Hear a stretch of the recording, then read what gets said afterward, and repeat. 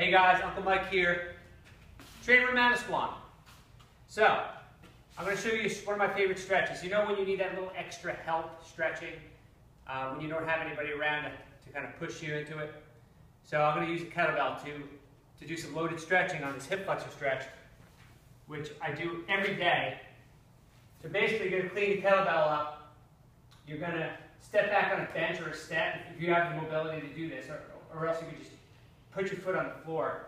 You're going to get into this kneeling position.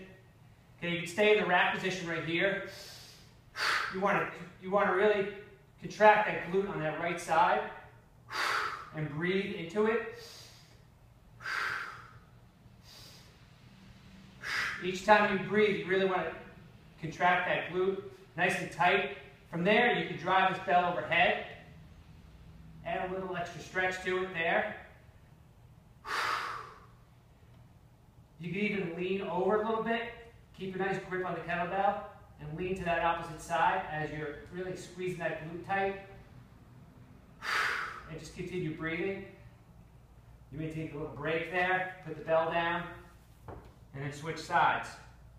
So, you're really going to feel it. If you don't have good flexibility and mobility, you might want to start without the kettlebell, even with just your toe on the floor, here, all right, and then progress up to a bench or a lower box.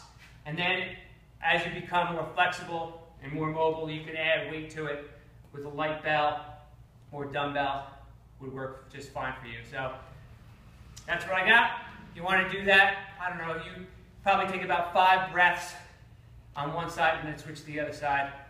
And that's all I got for you. Have a great day.